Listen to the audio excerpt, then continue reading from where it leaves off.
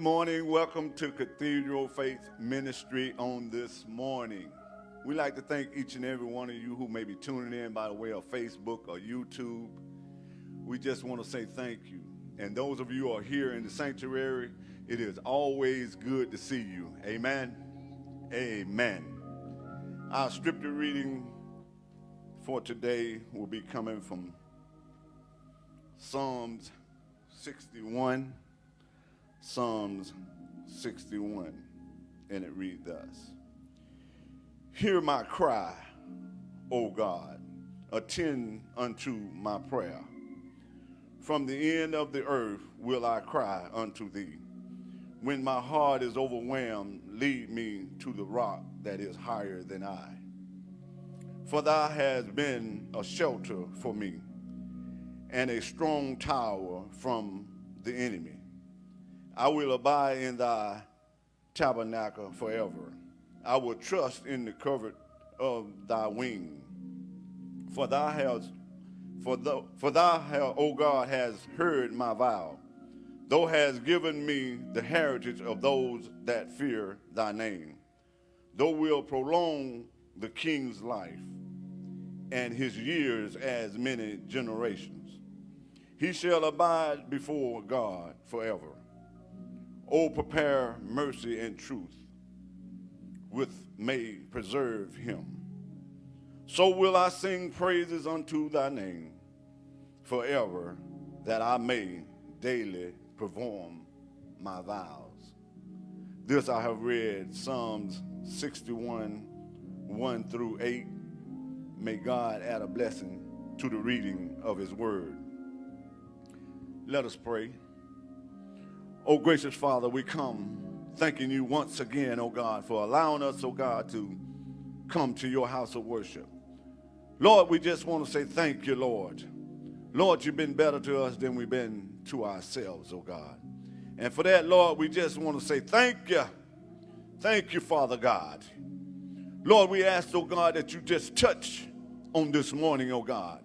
Lord, send your anointing in this place on this morning, oh God. Hallelujah. Touch the praise team on this morning, oh hallelujah. Lord, we ask, oh God, that you be with our bishop, oh God, hallelujah. Our first lady, oh God, hallelujah. Father God, give them, oh God, what they stand in the need of, oh God, hallelujah. Lord, we praise you, we honor you, magnify your name on this morning, oh God, hallelujah. Lord, we ask, oh God, that you be with those in the nursing home and hospitals, oh God. Oh, Father God, we ask that you soothe their pain, oh God, on this morning. Oh God, we ask you to touch, oh God. Have mercy upon them in a special way, oh God. Oh God, we ask, oh God, that you be with our children, oh God. Touch them in a special way, oh God. Oh Father God, because they need you right now, Lord God. So much going on in the world, oh God, so we just need you right now, Lord God. Hallelujah. Lord, we praise you, we honor you, we magnify your name, oh God. Father God, we'll be so careful to give you the honor and give you the glory. In Jesus' name we pray. Amen.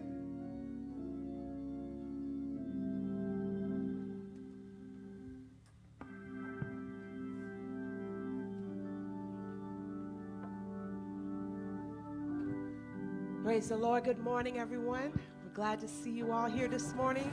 We're glad for those of you who are tuning in on Facebook or YouTube watching us. As we're getting ready to go into the praise portion of our service this morning, I just want to encourage you. Last night I heard a message that simply said, don't give up. Don't give up. Yes. Don't throw in the towel. Number one, God has been too good to us to throw in the towel now. He's been too good. His name is too great for us to quit now. Hallelujah. So don't give up. If you need strength, it's available to you. Yes. If you need courage, it's available to you. If you need wisdom for the journey, it's available to you. Just reach out and trust him. Hallelujah. He is your strength on this morning. Don't give up. Hallelujah. Yes, God.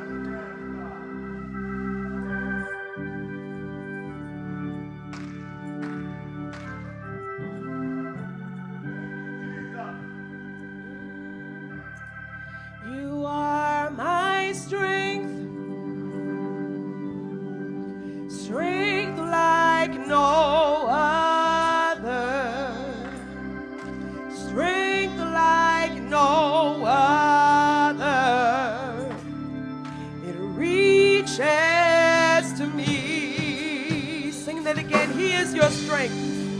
are my strength. Yes, you are God. Strength like no other. He won't fail. Strength like no other. It reaches to me. Sing that again. You are my strength. You are my strength. Oh, yes, you are. Strength like no other. Yes, strength like no other. It reaches to me in the fullness of your grace, in the power, the name of Jesus. You lift me up. Yeah, you lift me up in the power, in the fullness of your grace, in the power of your name. You lift me up, lift me up. Oh, you lift me up. You are my strength. You are my strength. If you need strength today, strength like no other, to stay in the race like no other. And it reaches to me. You are my hope, God. You are my hope when all seems so dark. Hope like no other. Hope like no other. It reaches to me. You are my peace. You are my peace. Jesus. Peace like no. When there's chaos all around, peace like no other. And it reaches to me. Take it out, yeah. In the fullness of your grace, in the power of your name. What does he do? You lift me up, yeah, God. Thank you, Jesus. You lift me up in the fullness of your. Thank you for grace in the power of your. Jesus, Jesus, you lift me up. Oh God, you lift me up in the fullness of your grace.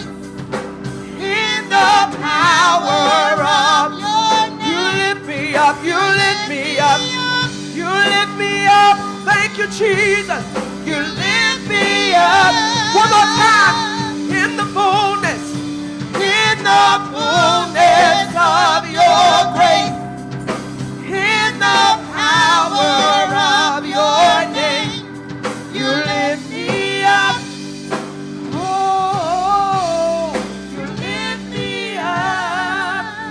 What is he? My strength. You are my strength. Strength like no other. Thank you, Jesus. Strength like no other. Right here. Reaches to me. Amen. Hallelujah. He is our strength. And he's a way maker. He's a miracle worker. He's the light in the darkness. It's a dark world, but he is the light. Hallelujah. That is who he is. That is who you are, God. Oh, way maker, miracle worker, promise keeper, light in the darkness. My God, that is who you are. Sing it with me. Waymaker, miracle worker, promise keeper, light in the darkness. My God, that is who you are. Sing it again. You are way maker, miracle worker, promise keeper, light in the darkness. My God, that is who you are. Oh, you are here, turning lives around. So we worship, I worship you. I worship you. You are here, mending every heart. So I worship you. I worship you. Waymaker.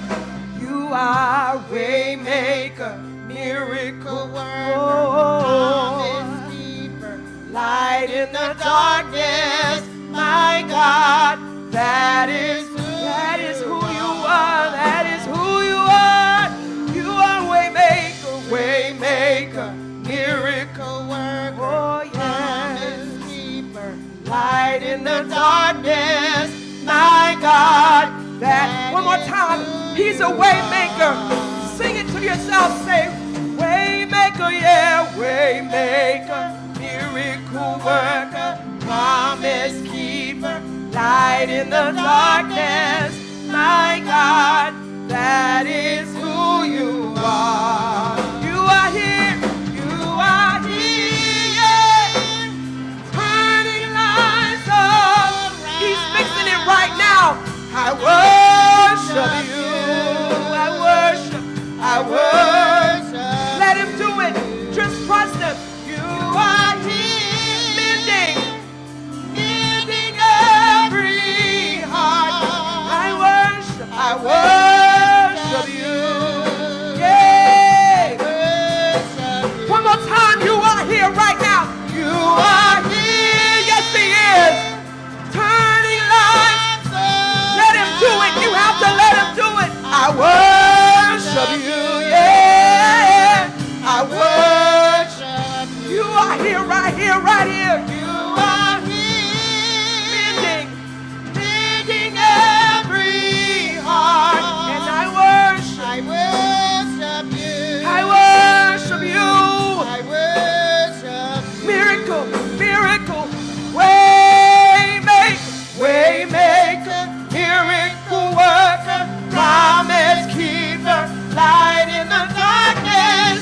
My God, that is who you are. Stay right there. Believe it today. He is waymaker, miracle worker, promise keeper, light in the darkness. My God, that is who you are. Waymaker. Oh, waymaker, miracle worker, promise keeper, light in the darkness. My God, that is who you are. One more time. Waymaker, miracle worker, promise keeper, yes he is. Light in the darkness. My God, come on. He is. Waymaker, miracle worker, promise keeper, light in the darkness. My God, that is who you are. That is who you are. That is who you are. Yes, that is who you are. That is who you are. That is who you are. That is who you are. I love you, Jesus, because that is who you are. That is everything I need you to be. That is who you are. That is who you are. Last time. That is who you are. That is who you are. Hallelujah. Amen. Thank you, Jesus. You know, the saints of old, they had a song that they would sing when they needed to stay in the race. They had to encourage themselves to stay in the race and not to give up. They knew the journey might be hard, it might be long, but they were determined. Their mind was made up. And they sang a song like this, saying, I will trust in the Lord. I will trust in the Lord. I will trust in the Lord until I die. What did they say? I will trust in the Lord. I will trust in the Lord.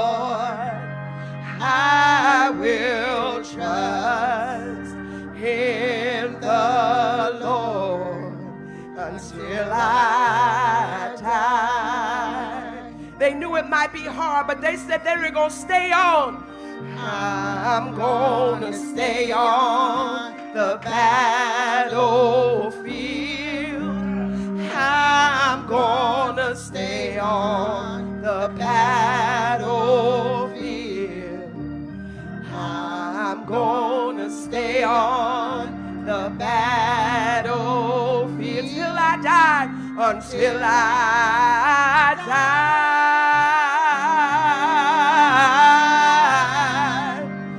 I'm gonna stay on the battle. Oh yes, I will. I'm gonna stay on the battlefield. I'm gonna stay on the battlefield until I die. And while we walking, we gotta treat everybody right. Yes, we do. I'm gonna treat everybody. No matter what they do, I have to. I'm gonna treat everybody. If I want to see Jesus, I'm gonna treat everybody right till I die, till I die.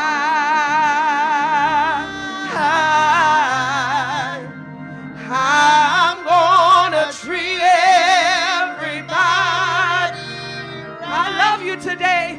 I'm gonna treat everybody right. Yeah. I'm gonna treat everybody. Oh yes, until I die. I trust you, yeah. I will trust in the Lord. I will trust in the Lord. I will trust in the Lord until I die. I will trust in the Lord. I will trust in the Lord. Oh yes, I will. I will trust in the Lord until I die. One more time, I will trust, yes I will. Oh, I will trust in the Lord. I will trust in the Lord. I will trust in the Lord till I die, till the day I die. I will trust in the Lord. I will trust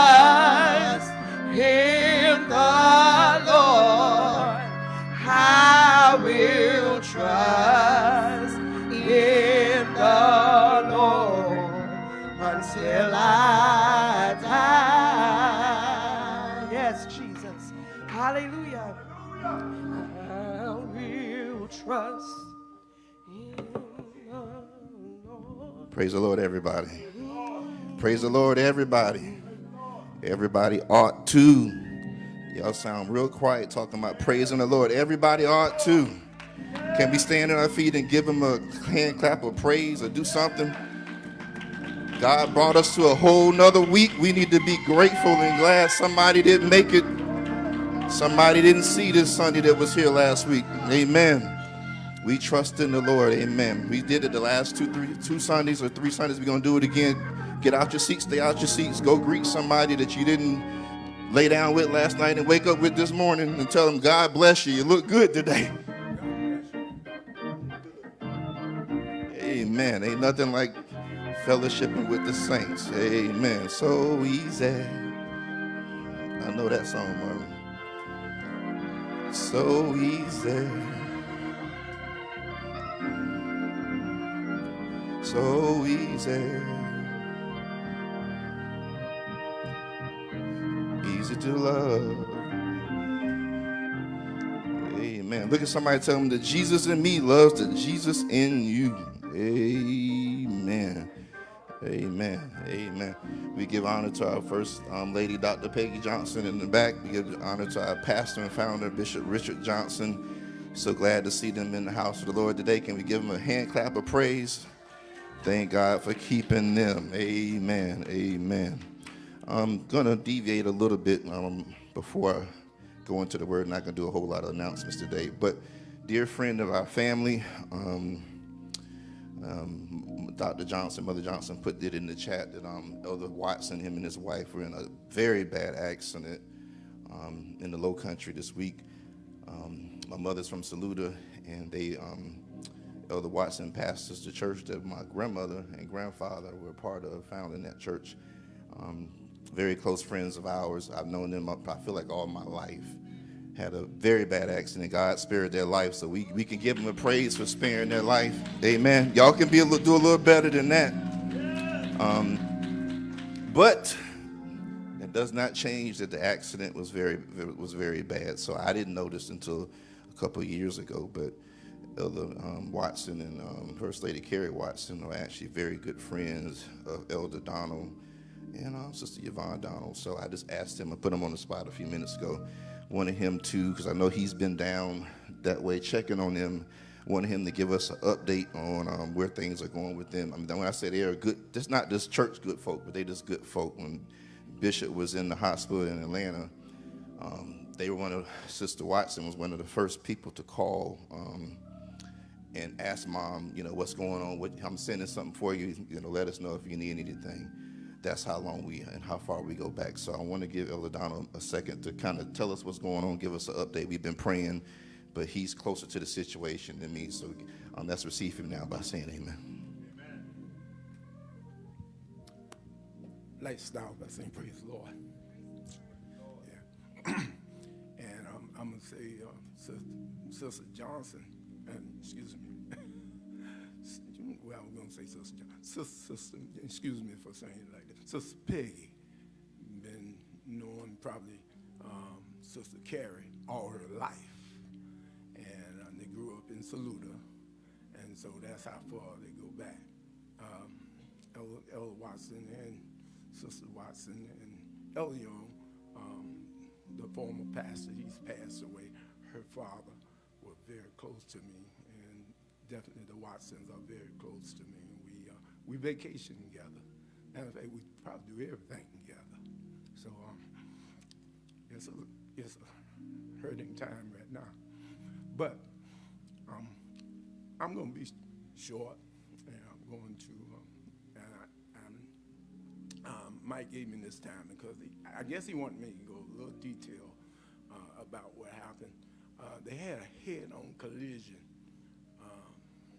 heading to Beaufort to visit their son, trying to get a little rest. And even before they went there, I called him. I said, "Man, you need to take a little rest."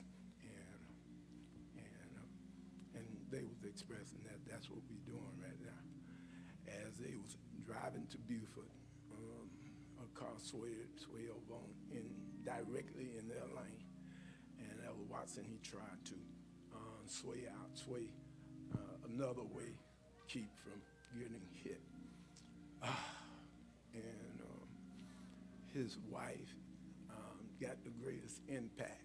She's about 75% of her body, my estimation, is probably broken up. And you just don't know, and I think all of us take it, you don't know, you can be here today, fine and well, and minutes later, you can be in a different situation. She has, both of her legs were broken, ankle bone broken, her sternal cracked, bleeding behind her face. They had to sew up her tongue. I'm gonna give a little more detail than that.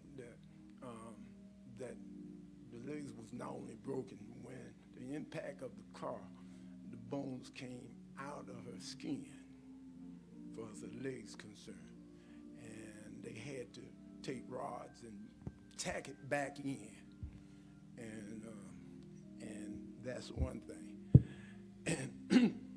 And she had bleeding behind her sternum.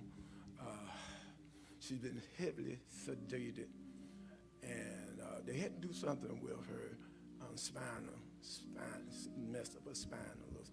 But the good thing, God is a great God. Now, she was supposed to be dead, but God is a good God. Every operation that she ever had, very successful. And then they also they say that that she's going to be able to walk again.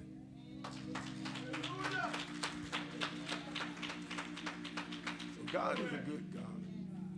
And she got fingers broken, right arm broken. She can squeeze with one arm, and she can open her eyes. She can, I think that she can talk, but and sometimes they don't tell her to talk. They just tell her to. She can squeeze with his arm, and so she's relating to them. And so God is able. Don't tell me what God is not able to do. And if you saw that car, you say, how in the world she got out of there? Elder Watson on the other end, and I didn't tell everything. That's just, I just told a few things.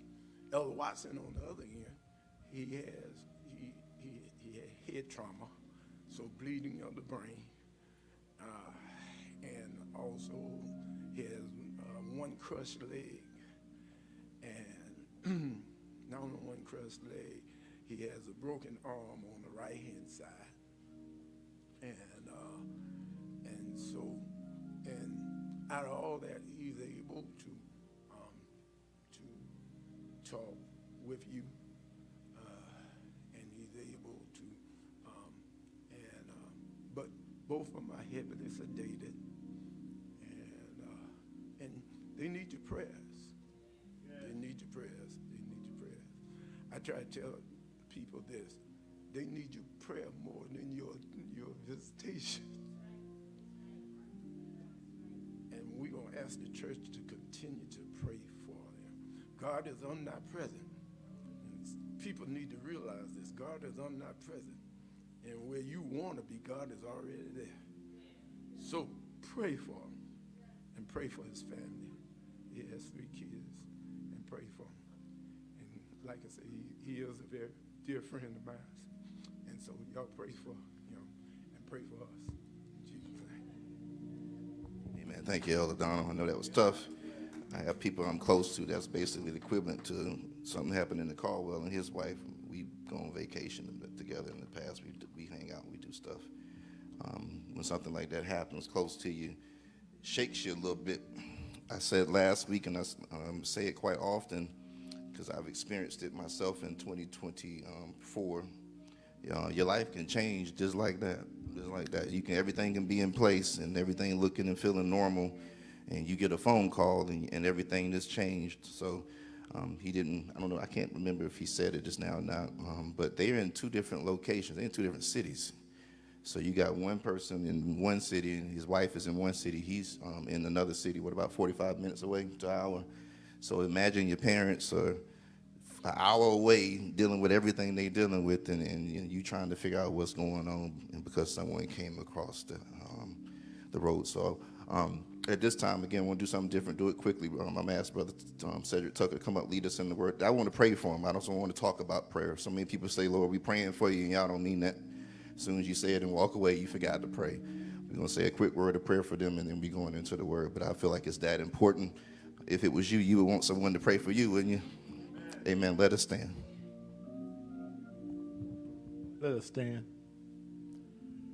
Lord God, we come to you as humble as we know how, Lord God. We thank you, Lord God, always for another day that you've given us.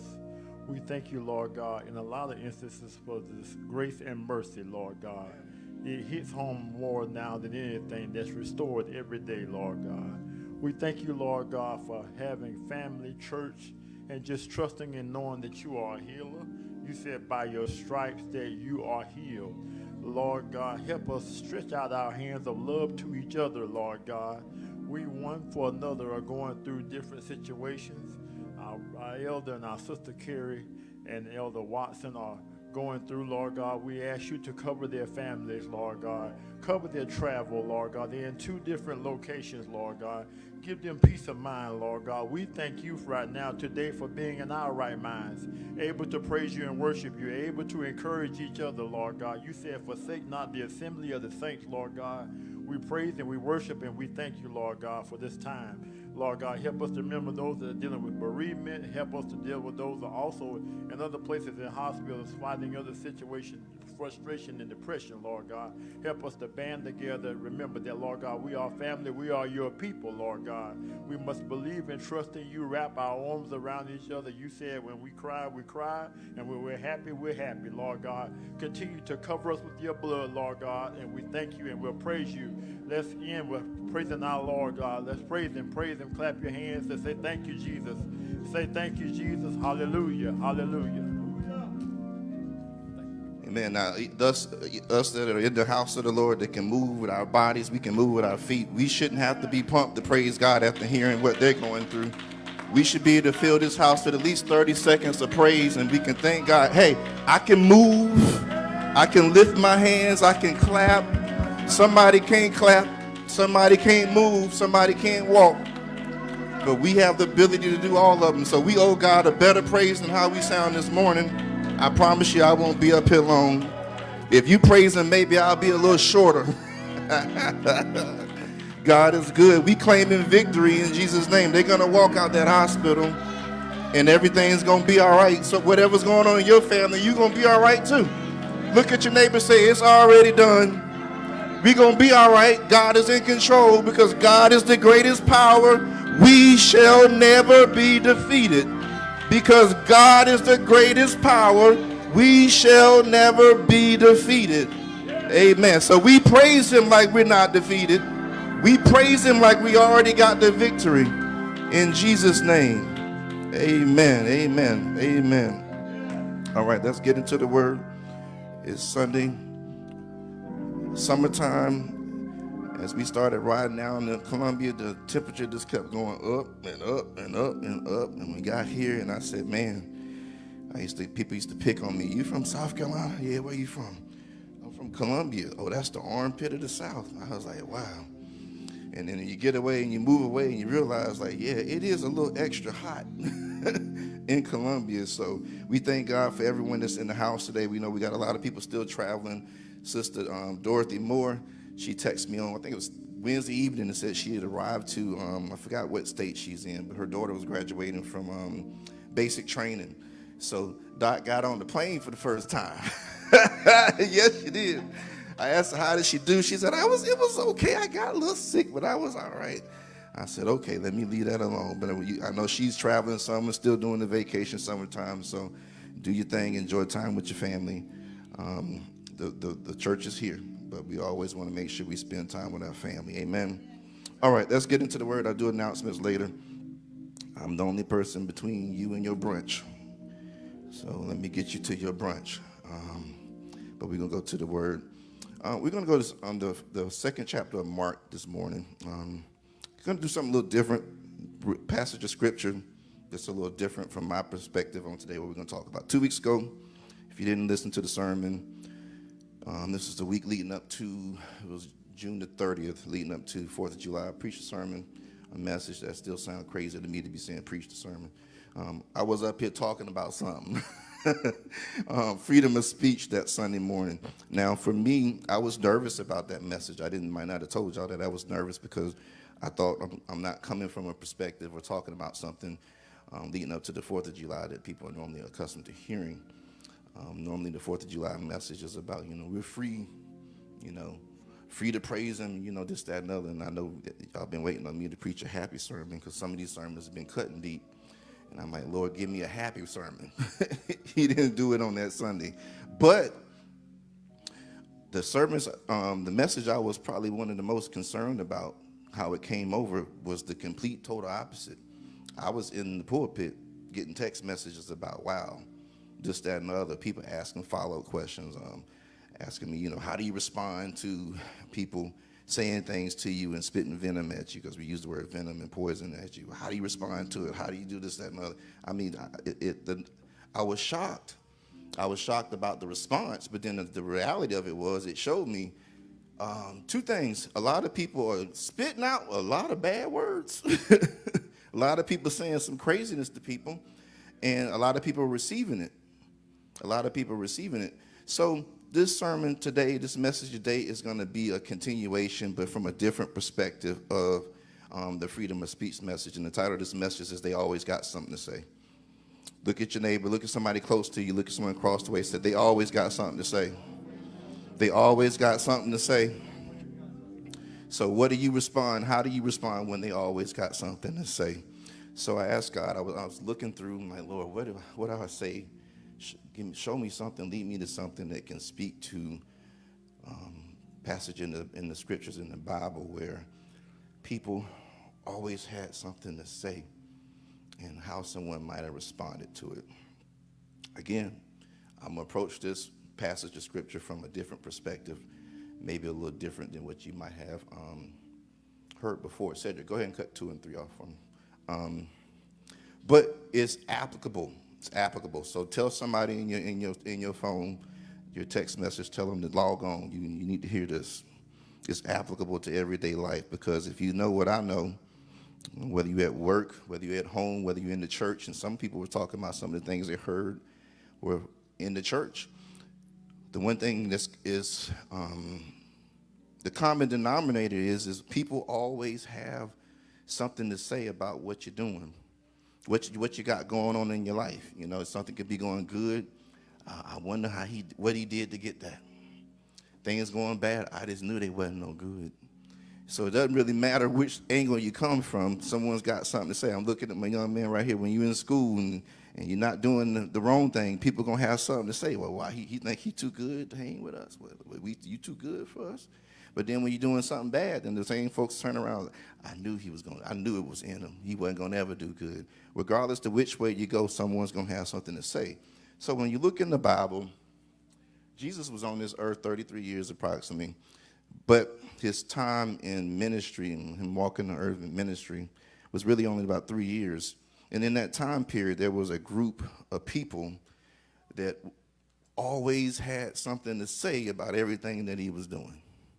Y'all know who that group was? And there's actually more than one. We focus on this group more. There's actually 6 in New Testament and Old. But one group that we talk about or we see in Scripture the most, and that was the Pharisees.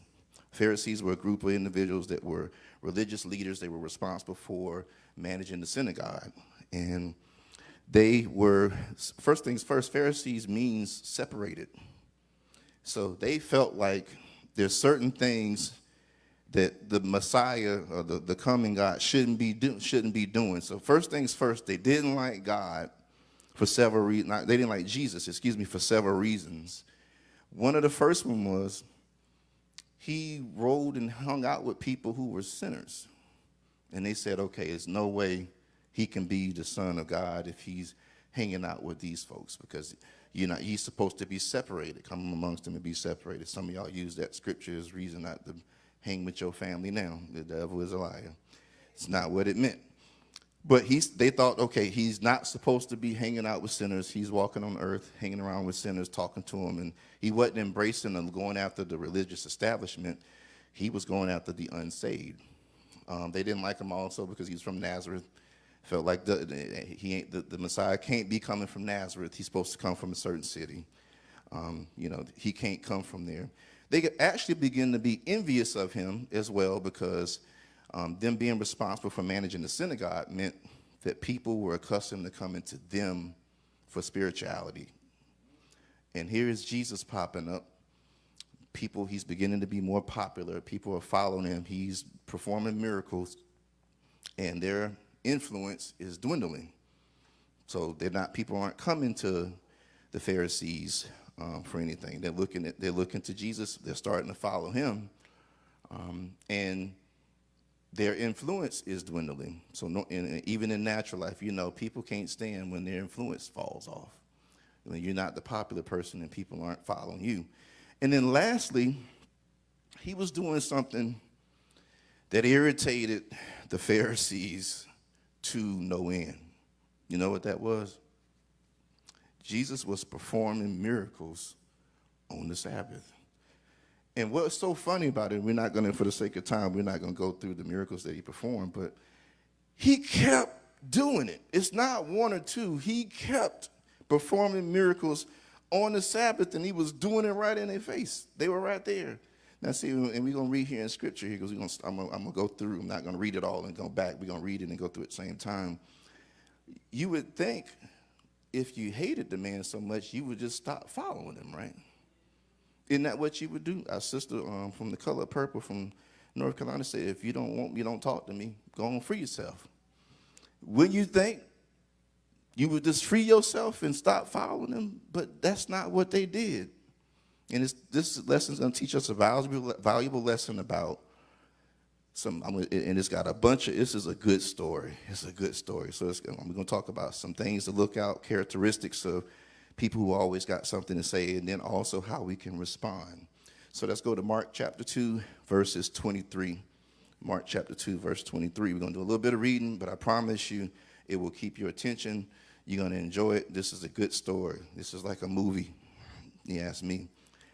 The Bible, the living word of God, it works back then, and it works now. Let us say a quick word of prayer. Lord, we thank you for this day. We thank you for this opportunity. Lord, we ask that you use us, open up our hearts and minds to receive your word. Move us out the way to decrease. I might decrease that you might increase. In Jesus' name we pray. Amen. Eyes to see, ears to hear, mind to comprehend, a heart to receive. Amen. All right, so let's go to verse 23 in Mark chapter 2. I was actually going to start at Mark chapter 3, but late Friday night, I felt like, give the background that leads to Mark chapter 3. It'll make sense. So again, I'm going to give you 6 points, 6 things that stuck out about this passage of Scripture, some characteristics of people who have something to say that are applicable to our life. So let's go to verse 23 of Mark chapter 2. Now it happened that when he went through the grain fields on the Sabbath, and as they went, his disciples began to pluck heads of grain. And the Pharisee said unto him, Look, why do they let me slow down. Look, why do they do what is not lawful on the Sabbath? So let's address this. They're walking through the passage, hungry, getting some grain. And again, this is an example. The Pharisees don't really care for Jesus, but they are still there. Now, I was wondering in my mind, I wonder if they were really just following him and the disciples, or if they were just like in the grains, kind of in the back, hiding out. Like, we're going to watch him and see, we're going to catch him, this, that, and the other. So the first point I want you to write down is people who always have something to say, they are always present. Write that down. They are always present, even when you don't see them. They're always present. Now, in today's world, when you have social media, it's real easy for somebody to keep up with everything you're doing got something to say about everything you're doing and you don't even know, because they don't have to look at your profile and look at what you say and this, that, and other, and let you see it, especially when you're on YouTube. They can just pop in, pay attention, and then go somewhere and throw some darts. Oh, did you see what he said? Did you see what he's doing? The Pharisees are somewhere in the field while Jesus and the disciples are walking through, and they are plucking grain because they're hungry, plucking grain to eat. And what they say in verse 24, and the Pharisees said unto them, look, why do they do what is not lawful on the Sabbath? Hold on. Where did you come from? All of a sudden now you got something to say. And we weren't talking to you. I wasn't talking to, Jesus wasn't talking to the Pharisees. I could imagine the disciples was probably having their own conversation, and all of a sudden you hear, hey, it ain't lawful to pick the grain. What you doing? It's not lawful to pick the grain. Isn't that how people do you? You just be minding your business at work, and you in the lunchroom. I guess we don't have no lunchroom. You taking your break, going to lunch, and then somebody walks by like, hey, I heard such and such. Hold on, where did that come from? Like, I didn't say nothing to you. Minding your own business. The disciples are minding their own business. And then here comes the Pharisees with something to say. They're everywhere. They go with him everywhere he goes, whether they acknowledge, hey, Jesus, we here. They're always there waiting to try to catch him up. So let's see what the response Jesus has in verse 26, which is, this is when it gets good. But he said to them, have you read what David did when he was in need and hungry, and he and those with him? Okay, this is referring to 1 Samuel chapter 21. David is in this particular point. He is running from Saul. Running from Saul. We all know about how David was in the wilderness running from Saul, went from place to place to place. We actually talked about that not too long ago. And he gets to a point when they're running and they get hungry. Verse 26, how he went into the house of God in the days of Abiathar, the high priest, and ate the showbread, which is not lawful to eat except for the priest, and also gave some of those who were with him. So what Jesus is explaining is, in this particular point in time, showbread was set aside, preserved for the high priest. It wasn't available for everyone. Everyone wasn't supposed to eat it. David sees the priests have to make a decision. Do we let David just die and be hungry out here and the men with him, or do we feed him? So Jesus is asking, again, when you keep in mind, the Pharisees are the people who are biblical scholars. So let's go back. If you look at, this is to all of my children. Let me say this to you. When your mama asks you a question about certain things, she probably already know the answer. Men, when your wife asks you, where you been? She probably already know where you been. She just trying to see what you're going to say. When Jesus asked the Pharisees, have you never read what David did when he was hungry and needed to, and when he was in need and needed to feed the hungry? Jesus was kind of being a little sarcastic. Like, okay, you the biblical scholar. Did you not read what David did when he was running from Saul? Jesus got a little snarky with him. Like your wife said, hey man, what you been doing this evening? She already know what you've been doing this evening. She want to see if you're going to tell the truth. Jesus is saying to the Pharisees, you the biblical scholars, you read all day. You in the scriptures all day. Do you not remember what David did when he was running from Saul and they were hungry and had no food? And the priests decided to, instead of follow the law and not let them eat, they decided to feed David with the showbread, which was unlawful. It was not lawful. And he gave some to them for them to eat. He's asking them a question. Is it more important to you to do it your way, which you feel like is the law, versus to have humanity towards somebody who's hungry? You know the word. So remember, that's say the Pharisees is church folk. You in the church every Sunday. You know the word. You know what God said about doing to your neighbor. But did you forget what was done for David by the high priest and feeding the showbread? Are you not thinking about me and my disciples here now hungry. He's drawing a parallel. So the second thing, the second characteristic you can see from people who always have something to say, they care more about being right than doing right. Write that down. They care more about being right than doing right.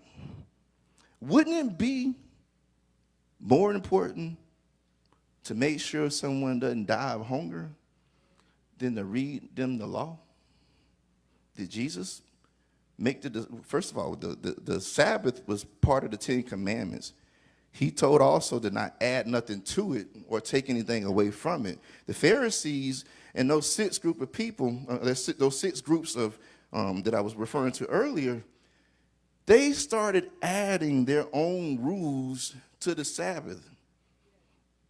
They started adding their own rules, and what's so unique about it is the rules they were adding, they were different from each group. So the Pharisees had their group of rules around the Sabbath, and the Sadducees had their group of rules around the Sabbath, and they didn't always align. But then you were judging people and condemning people according to the rules that you added that might have been different. Like you're not supposed to look in the mirror on the Sabbath because that's work. You couldn't move or more than a mile. I think it was 3/4 of a mile, because that was considered work. And people died because of things they did on the Sabbath that God never said. So people who always have something to say, they are the people who always feel like them being right is more important than actually what God is saying for you to do to your brother and your sister. This is your girlfriend there to tell you on the telephone, what happened, girl? He did what? You know what, girl, I don't know that I would take that. Yeah, I don't know if I'd take, hold on a second. Hold on.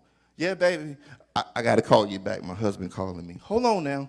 You telling someone to walk away from their man, but you got yours at home. These are the Pharisees. This is the brother who, man, you know what, I wouldn't take that, man. She ain't cooked no food for you. She ain't cooked dinner, man. Man, I don't know that I would deal with that. Hey, hold on a second. Baby, what you want to eat? What you want me to call some takeout? Hold on now. You doing takeout, but you telling him to walk away from his wife because she don't cook. That's what you call people that just like to talk and say things. They want to be right, but you ain't even following what you're saying. So how does Jesus respond? He responds to them with the word. And he said to them, the Sabbath was made for man and not the man for Sabbath. Therefore, the Son of Man is also Lord of the Sabbath. Now, Jesus, he hit him with the double whammy. That was a triple punch. The Sabbath was made for man and not the man for the Sabbath. Therefore, the Son of Man is the Lord of the Sabbath. What is God saying? Hey, do you know who you're talking to? I created the Sabbath for man. I'm the Lord of the Sabbath. You don't tell me what to do on the Sabbath, but did you think that stopped him? What does that tell you? If you were talking to Jesus, you followed the man doing all these miracles, and he tells you the Sabbath was made for man and not the man made for Sabbath. Therefore, the Son of Man is also the Lord of the Sabbath. And you don't care? Do you think they care what you say? No. What you say, you can give them the word, it's not going to stop them. Some people are intent on just throwing shade. You can't change that. You would never be able to stop some people from throwing shade. So then we go to Matthew chapter 3. Now let's go to Matthew chapter 3, verse 1. We got about 6 verses to read and we're going to be done. It gets juicy. Now the first thing I want you to notice is Jesus does not give them a chance to respond. He doesn't ask them, how do you feel about what I said? He goes straight to verse 1 in Mark 3, and he's moving. So that's a little side note right there. Somebody here, you stopped what God called you to do because of what someone said to you. You got the words, you took the venom, you took the poison of what someone said to you. The person has always got something to say. You let it discourage you, you stop moving. God gives you clear example. He doesn't spell it out here, but take note. When we start reading verse 1, he doesn't stop and say, now we shall enter the, he said what he said and he's move on. Hey man, I gave you the word. I don't care what you got to say. I'm moving forward because I got something else to do. So let's go to Mark chapter 3. And that, again, quick word. Someone today, you need to get back on the track. You've gotten off the track because you let what someone else said to you, what someone said about you, stop you from what God told you to do. Why? Don't stop, won't stop, can't stop. You got to get back on the track and keep moving because guess what? You will never get to where you're trying to go if you can't take criticism. Someone is going to always have something to say about you. Michael got on a yellow shirt with blue stripe. He should have wore a blue shirt with yellow stripe. It's summertime, we dress down. Why you don't have on a suit? Somebody going to always have something to say. If I wore a suit, he looked hot up there. He looked hot. He trying to look holy, y'all. Look at him. Look at it. He changing up. He trying to dress holy. Holy is not a look. It's a lifestyle. It's a lifestyle. And it's a lifestyle that don't start here at the church. Matter of fact, I don't really care what you do here. If you can't be holy in the church, you need to get to the altar. That's a whole different problem. The living a holy lifestyle is not it's not a dress to the floor. It ain't a suit with a white shirt and a blue suit, white shirt, red tie, dark suit. You came up in environments, dark suit and red tie. That ain't what it is. If you taking communion with your suit on and think that make you holy, and you go outside and you ain't holy, God said, I don't know what you're doing. We were talking about, and I'm not getting on subject, but we talked about this last week. Marvin said something. I was like, wow, Marvin, that was profound. Marvin said, and I hope you don't mind me sharing this. Marvin said, yeah, I think some folks can get to heaven and be like, wow, Jesus, I didn't know I could have lived a better life doing, I didn't think I could do anything. She here, and I thought I couldn't. Yeah, that's because some of y'all are caught up in the law. You've been taught the law. Somebody ain't never played marbles your whole life because somebody said, marble not. Y'all realize that, right? That's a real thing. Some people have been in bondage because of the law. And then let's go a step further. Misinterpretation of the law. Misinterpretation of the law. Let me shut up because I was about to say something. I'm going to make somebody mad. When you really look at this thing, the Pharisees and the other groups, that's doctrines. It's doctrines. It's modern day doctrines. Some of these doctrines that folks have followed, they have no biblical basis behind them. It is an opinion. It's an opinion that you got caught up following. You ain't enjoyed Christmas, Resurrection Sunday, Easter. You ain't enjoyed nothing. You just following what someone told you, and there is no biblical principle behind it. And God is looking at you saying, hey, man, I didn't tell you to do that, but if that's what you want to do, hey, you're going to get to heaven and be like, man, Lord, I guess I could have went to the ball game. And me and Carl were going to be like, yeah, we was there. We was at the ball game. Let me leave y'all alone because some of y'all like, I don't want to do Christmas no more. I'm going to do Christmas. Amen. Hallelujah. Let me move on. Mark chapter 3. Gave you two characteristics, two things you should watch out for. We're getting ready to go up on the third one. And he entered the synagogue. Didn't talk to nobody. He just started walking. Now, again, entered the synagogue. Who manages the synagogue? I told y'all earlier, who manages the synagogue? The Pharisees. So he walks into their house. Take note of that. Jesus walks into their worship establishment, where they worship at. Y'all run the synagogue. And a man who was there who had a withered hand. Now, we're going to talk about this a little more. I just thought to myself, I know Jesus had to say to himself, y'all so know the word. The first thing I see when I walk in the synagogue is this man who has a need. How long have y'all ignored this man's need? Talking about the law. First thing he sees is a man who has a withered hand. Verse 2. So they watched him closely. The third thing you need to pay attention to with people who always got something to say, What y'all think it is? They watch you closely. They watch you closely. They're not just it's not just enough to watch you. They in your business, and you just don't know it.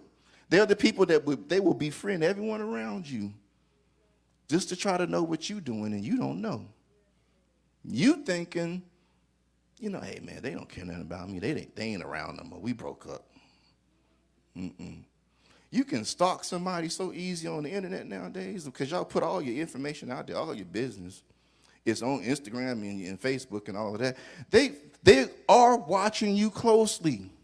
They're paying attention to your move. They're in your business whether you see it or not. Write that down. Third thing is they watch you closely. Let's go back to the scripture. So they were watching. So they watched him closely, whether he would heal him on the Sabbath, so they might accuse him. The fourth thing you have to watch out for is they make accusations. Write that down. They make accusations.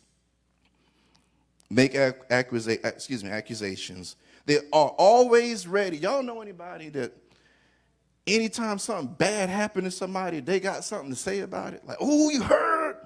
Oh, that pastor fell. Like, man, I'm okay, but how you doing? You text me about more negative news than you do about how you doing. Some people thrive in hearing negative information about everybody.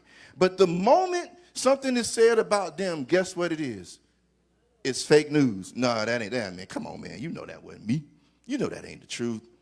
Man, you know they always lying. Be careful of the bone carriers. Be careful of the bone carriers. We seem to think that the dog that bit someone else won't bite you. If you spitting poison and talking about everybody else around and you engage in the conversation, what makes you think they won't talk about you next? If you can't say to them, hey, man, all right, we don't talk about this enough. You ain't got nothing else to talk about. And they receive it, that's a sign. They just like mess. Some people like mess. And the moment the mess gets close to them, oh, no, that ain't me. And let's go a step further. I talk a lot about your circle, and the more God deals with me in this area, we really don't understand the importance of the people we call close to us in our inner circle. Sometimes your circle of influence will make you or break you because it is at your weakest point the devil attacks. Who does he use to attack you? The people closest to you. So if you don't understand that when you need God the most, sometimes that word that you need to hear will come from a friend, someone that you confide in, you're missing how God uses people. God uses people that way, but guess who does also? The devil. He'll wait till you're weak. You know, when Jesus was fasting, God sent him away to fast. When he finished fasting after 40 days, who was there to speak something to him? The devil. And what did he use? He used the word. The devil knows the word just as much as God knows the word. Just as much as you know the word. So who does the devil use to throw you off? Oh, yeah, I knew you should have never started that business. I don't know what she was thinking. I knew that wasn't going to work. But you never once supported my business.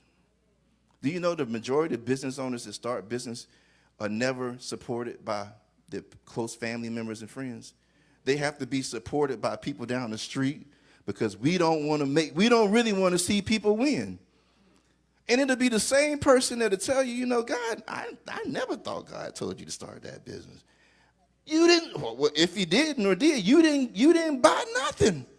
You didn't give me $1. You didn't help me out, but you had no problem going to the QT buying some candy. I've been selling candy for a year. You ain't bought nothing. Matter of fact, you hold on a second. I'm at the gas station. I'm about to buy a soda. Bruh, I've been selling sodas for 2 months. You ain't bought nothing from me. It'll be so he uses people in your circle of influence. Those are the people who will come at you. And we take it for granted who we connect with. Everybody connected to you is not for you. Most accusations, most falsehoods come from within your inner circle. They come from within your inner circle. So they are always there watching closely, and they make accusations. They were sitting there waiting to catch him up. Let's go to verse 3. And he said to the man who had the withered hand, step forward. Now, what I love about that part is it shows that even in a situation, you notice the withered hand man, he never asked God to heal him. He didn't really say anything. Kind of always wondered about that part. Like if I saw Jesus, like, hey, what's up, bro? I heard about you. He didn't say anything. He didn't say a word. And Jesus asked him in verse 3, he said to the man, step forward. God will always ask you to participate in your deliverance. He would. Now, sometimes he can just come through and something happen in the moment. But most times, I shouldn't say all the time, most times he would ask you to participate in your miracle or in your deliverance. The second thing I want you to catch about that is he told him to step forward because he wanted to make sure who saw it? The Pharisees. We always talk about God to bless you in the presence of your enemies. This is an example. Okay, y'all bypassed the man, you ignored him. I'm going to bless him, and I'm going to bless him right in front of you while you worried about the law. You worried about the law. You ignoring the man, but I'm going to bless him right in front of you. Let's keep going. Then he said to them, y'all see the them?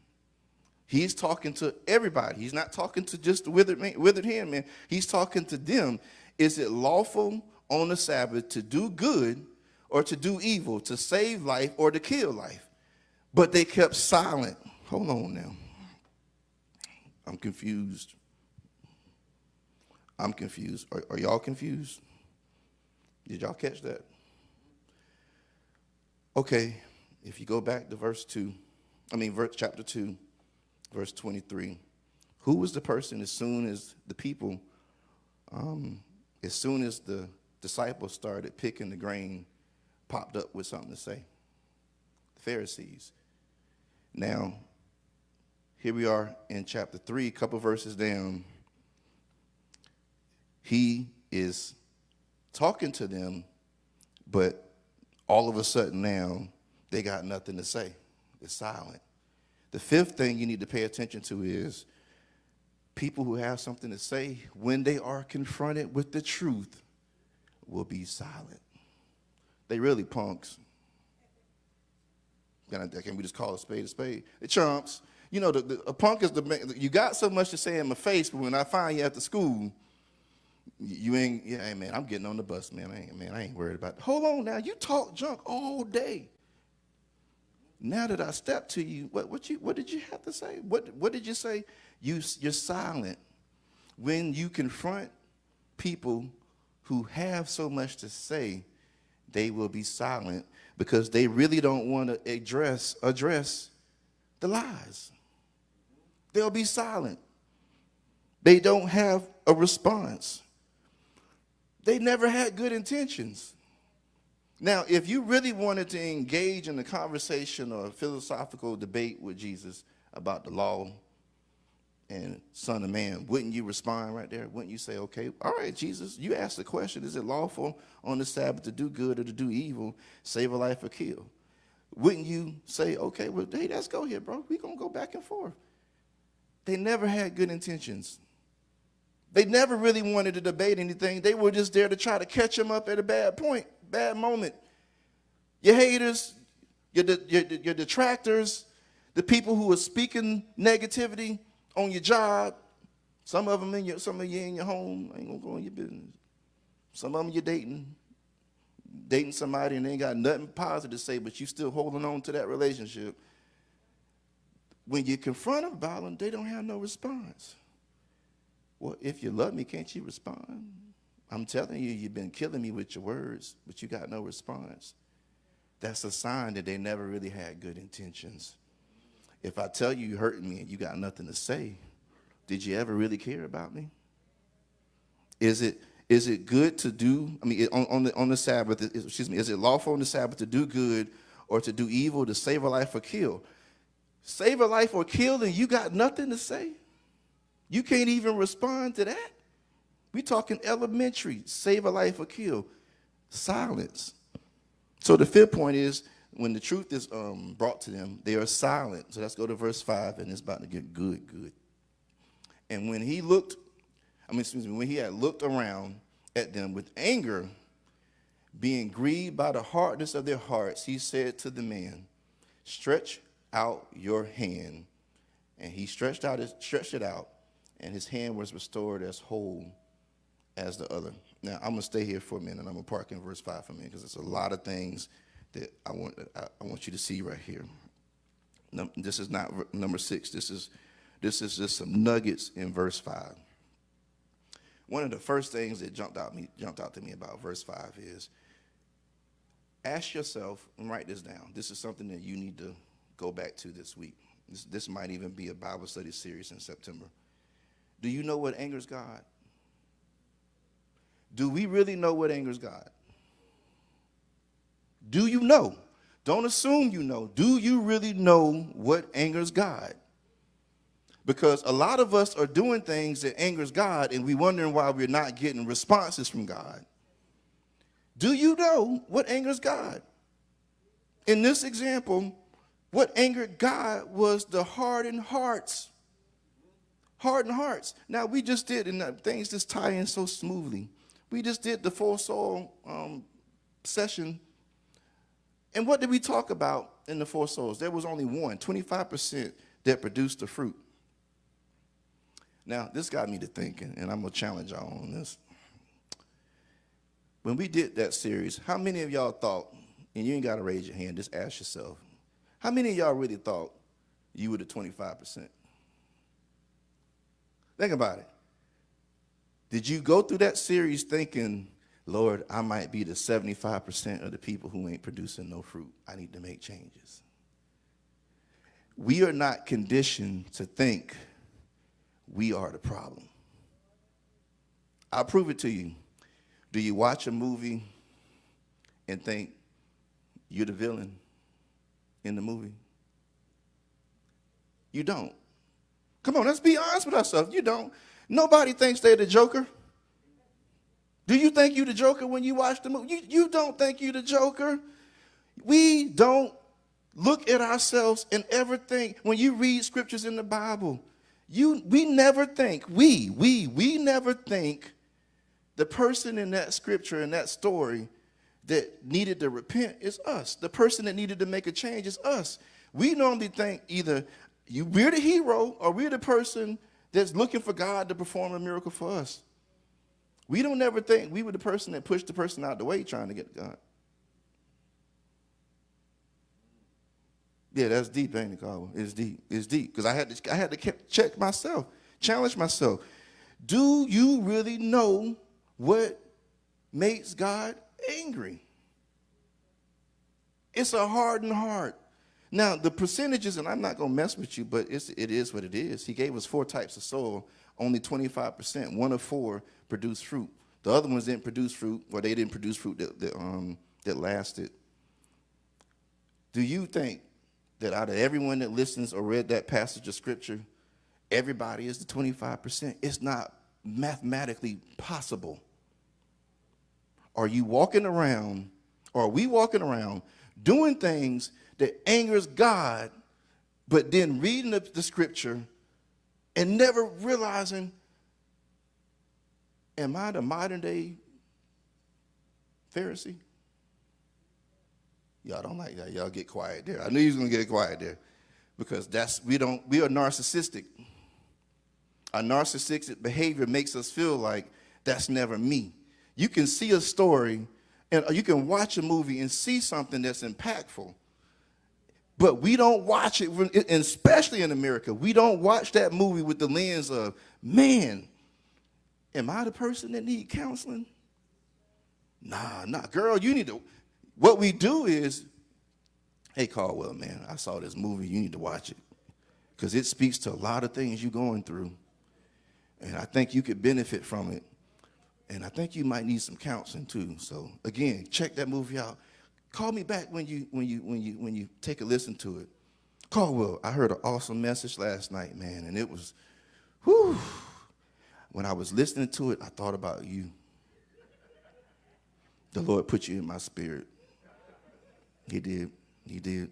Elder Donald, you preached, man, great message, great message. And you know what? You talked about last week, launching into the deep. You know what? I sent that to a friend of mine because they've been sitting on the couch, won't apply for a job. And I said, you need to launch into the deep. The word of the Lord is speaking. And you've been on your job for 20 years, ain't sent an application. All you do is complain about you ain't got the promotion. And the launching into the deep message was for you. But we don't read scripture, we don't read the Bible and apply it to us. Most of us read the Bible and we look for someone to apply it to. That's a Pharisee behavior. Because the Pharisees knew the word, but the word for them, it didn't apply to them. Hey, we do good deeds. We just do the right thing. This other stuff, hey, that's you. Do we know what God does not like? I'm convinced we don't, because there's too many mean people. He didn't give us an example of doing something miraculous when he asked the Pharisees. He said, on the Sabbath, is it lawful to do good or to do evil? Is it lawful to save a life or to kill? That's elementary. Do you know that the parables that Jesus wrote, that he taught, they were basically on the second, between the second and the third and the fifth grade level. The third and the fifth grade level. He was reaching multitudes, teaching biblical principles that could have been grasped by someone on the third to the fifth grade level. He was trying to reach people where they were, not trying to be all deep. Are you reading the word and you so deep that you shallow? Because I go on a limb and say, I think most of us, I ain't pointing you out, most of us are. Because it's the way we approach life. We approach life. We don't look at things and say, is it me? But the scripture is for you to search yourself. Save yourself. So that's one of the first concepts I want you to catch from verse 5. But then also, and this is a little tad bit, people who have hard hearts are connected to stubborn minds that lead to loud mouths. Did y'all get that? People who have hard hearts are connected to stubborn minds who have and lead to loud mouths. They go together. When your heart is hard, it leads to your brain and your mind telling you, hey, I got it together. And then you start speaking out your mouth what you think. And you start hurting people with your mouth. The second part of that scripture that stands out to me is verse 5 is, well, he said, stretch out your hand. We talked about it earlier. Stretching out his hand, the withered hand, was an act of faith and obedience. It was a demonstration of the living word in action. It was the miracle that he was providing to be clearly demonstrated in front of the biblical scholars who ignored the man the whole time. He was in the synagogue, which was managed by the Pharisees. He wanted them to see, y'all so busy up in here scholaring, you are missing the needs of the people. The first person Jesus passes when he goes into the synagogue is the withered hand. I would beg to say they probably passed the man with the withered hand every day. They passed him every day. But you know what happens when you get passed up every day? Sometimes you start believing that God don't have nothing better for you either. Why can I say that? He didn't ask for nothing. He didn't ask for nothing. How many of y'all have become your own Pharisee? We talking about people always have something to say. How many of us have become our own people to have something to say? You don't need nobody to talk you out of your blessing. You talk yourself out of it. It don't take long. You shout in church, go outside.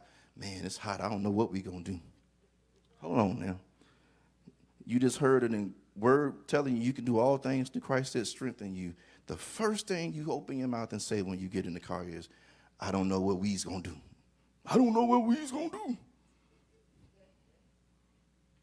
No, it's improper English, but you get the point. Let's move on. Verse 6, and we're done. Then the Pharisees went out and immediately plotted with the Herodians against him, how they might destroy him. The sixth and last point I want to make is they're hypocrites. People who have a lot to say are hypocrites. What do you mean, Michael? We just read in Mark chapter 2, verses 23 to the end, that they talked about what ain't lawful on the Sabbath. We saw that. Jesus questioned them, and they have no response about, is it lawful on the Sabbath to do good or do evil, to save or to kill? Y'all didn't catch anything that would have been done on the Sabbath in verse 6? What are they doing on the Sabbath in verse 6? If you can't save somebody, if you can't pluck grain to eat, wouldn't it be working for you to plot to destroy? So you're going to go meet with the Herodians and the plot against him that they might destroy him. But that's okay on the Sabbath. People who have something to say, they are hypocrites, because they get so caught up in their agenda that they forget that what they're telling you not to do, they're doing themselves. How you plotting to kill somebody and destroy someone on the Sabbath, but then you tell somebody you can't eat on the Sabbath? How crazy is that? I was going to do a demonstration. I'm out of time. But this is literally the scene. I'm sitting right here, and I'm Jesus. I walk into the synagogue. This is the man with the withered hand. Caldwell and Elder Donald are the Pharisees over here talking, whispering to each other, but we ain't saying nothing to me. I'm talking to the man, telling him to stretch out his hands. We're in the synagogue that these two Negroes manage, and y'all, instead of praising God that he's been healed, y'all go to the corner and say, hey, man, he doing another miracle on the Sabbath. We got him. How crazy is that example of someone who is supposed to be a spiritual leader, that you have completely forgot your job, but now you just want to plot to kill somebody? That when God is moving, you in the corner plotting. You ain't happy. You mad. Look at him, Lord. He got his hand healed. He done it again on the Sabbath. Lord, look what's going on. In the synagogue, Jesus healing people in the synagogue. We can't do it. Hey, man, let's go get with the Herodians. And guess what? And this is something that everybody needs to hear. Marvin, play the music so they can let them know I'm done. You know, the music you hear in the background means I'm done. Y'all know, y'all. That's how church is. You got to hear the music and you know, hey, we getting out of here. We getting out of here. But what's so crazy about this whole thing is you had so much to say about grain. You had absolutely no praise, no worship, no notice, no nothing of a man being healed right in front of your eyes that you ignored. You ignored the man. You ignored the man. That is astonishing to me. That and it's happening now. People can get so caught up in your doctrine and your denomination that God's trying to move and he can't move in your church because he ain't there. God moves where he can, the Spirit moves where it can move freely. We do so many things to lock it up. And what's weird, and someone needs to hear this, and we're closing. When they said they plotted, they plotted with the Herodians against him, how they might destroy him. Do y'all know where that plot, where it was leading to? Come on, y'all. The cross. These are the people who helped bring up the charges, which was one of Jesus working on the Sabbath, that nailed our Savior to the cross. So, in conclusion, let the talk lead you to your purpose. Don't let the talk throw you off the track. There is a purpose behind the talk. If you allow it, let it fuel you. Oh, you talking? Oh, no. Oh, okay, I see. You got something to say. My God shall supply all my needs. I am the head and not the tail. I'm above only. But You got to be able to speak the word and believe it and act on it. But if you get stuck listening to the people talking, you miss the purpose. His purpose, and part of what I think Jesus said, hey, everywhere he went, there's so many examples in the Bible. He went places and did things. He did it on the Sabbath, and the Pharisee was there talking. I think think about it. He knew, okay, I could say something to you. I could come at you. I could do this. But if I do, then that means it takes away from the plan my Father sent me to do. Have they taken you off your plan? Have the naysayers, the detractors, the haters, the people who got so much to say, whatever category you want to put them in, have they taken you off the plan that God told you? Did he tell it to you in 2022 and you still hadn't done it in 2024? Because somebody told you, girl, I wouldn't go back to school. It's too expensive, man. You don't need no degree. Yes, you do. Yes, you do. Go back to school. Did he tell you to start the new business and you still looking for somebody to fund you the money? God said, use what you got. I'll take what you got and I'll multiply it. Don't worry if don't nobody that you know close to you help seed your business. Just do it. You made one step, I'll take two. But you still stuck on one step because of what somebody said. So let what people say fuel you where God is trying to take you, because he's there with you. He's there with you. He's just waiting to see who you put your trust in. Y'all stand. Let's go. I'm done. Who you going to put your trust in? Stop listening to the people who always got something to say. They're not going nowhere. Every move you make, every step you take, they're going to be there. They're going to have something to say. Just make sure that you ain't one of the Pharisees. Amen. Lord, we thank you. Let us pray. Lord, we thank you for this day. We thank you for your word. Lord, we know that we all have our trials and tribulations. We all have our ups and downs. We all have our moments when we're weak. We ask in those moments where we have a hard time hearing from you and we're blocking out your voice and we're listening to the voice of people, that we reverse that and we understand that the only voice that matters is yours. Sometimes you will send us a word that is specific to us, a word that you want us to act on, but it is the devil's job to kill, steal, and destroy that word. But if we keep our mind stayed on you, if we keep you in front of everything we do, if we keep the main thing, we know in the end we'll win. So, Lord, as we close out this message, we ask that you remind us of just what you called us to do. Some of us have forgotten what you called us to do. We've forgotten what the plans that you have for us. We've forgotten the promises that you made to us. Bring that back to our remembrance. Put a fire under our feet to understand that if we want to make the next move, we got to stretch out. Somebody today needs to stretch out and say, Lord, I'm going to make the step. I'm going to stretch out because I know if I stretch out, you won't let me fall. Wherever I'm reaching to, wherever I'm trying to go, you're there with me. You'll hold my hand up. As long as I got Jesus by my side, you'll hold my hand up and you'll show me the way. I don't see it now. I don't know how you're going to do it. I don't know how it's going to come to fruition. I just know that if I praise you, if I stay where you called me to stay, if I do what you called me to do, you'll make a way. So right now, I'm going to praise you in advance for what you're going to do. I'm going to praise you in advance for what you're going to do. I'm going to give you thanks. I'm going to give you glory because I don't have to see it now. I can praise you in advance because I know you do all things well. We'll forever magnify and praise your name. In Jesus' name we pray, amen. Give him a praise for what you know God's going to do in your life. And for somebody, he's going to do it in front of your enemies. The people who are talking about you, he's going to do it right in front of them. He's going to bless you with the business. He's going to bless you with the degree. You're going to walk across the stage and they're going to be sitting right there. Because guess what? They're always there. But God's going to open up whatever door. Y'all don't believe that, do you? Some of y'all praying for stuff that y'all don't believe. Can you praise God for what you asked him for that you don't have yet, but you know that God's going to give it to you? That takes faith. Faith is, all right, I'm hush.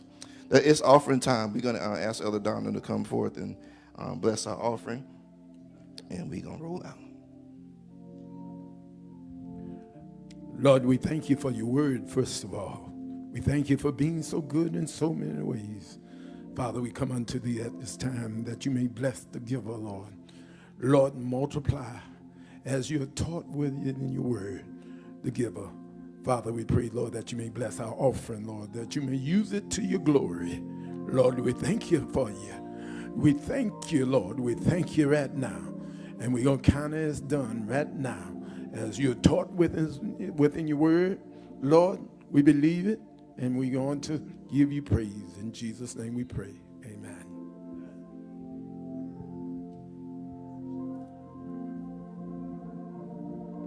Encourage me, lifting my heart from the snare, how you love me and care for me. Speak to my heart. Speak to my heart, Lord. Give me a holy word. If I can't hear from you, then I'll know what to do. I won't go alone. I'll never go on my own. Just let your spirit guide and let your word abide. Speak to my heart, Lord. Give me a holy word. If I can't hear from you, then I'll know what to do. I won't go alone. I'll never go on my own. Just let your spirit guide and let your word abide. Speak to my heart. Amen. Speak to my heart. That is one of the best songs ever written. Amen. Love that song. Hope the word has been a blessing to you. In the form of announcements, not many. We'll be back Tuesday at 6:45. We only have maybe 3 more weeks of the Bible study series, Living My Blessed Life. And ironically, I didn't go here. We talked about mercy. Nicodemus was a Pharisee. So a lot of people don't know that. So the flip of that is, you still have to show mercy to the people who threw fire at you. Nicodemus became a follower of Christ, but he was a Pharisee. So that ties in with the Bible study, put a little extra there. But we'll be finishing that up at the end of July. As I said before, we're getting ready to start implementing, getting back to our youth church in the fall. More to come on that. And we'll be doing some back-to-school activities in August.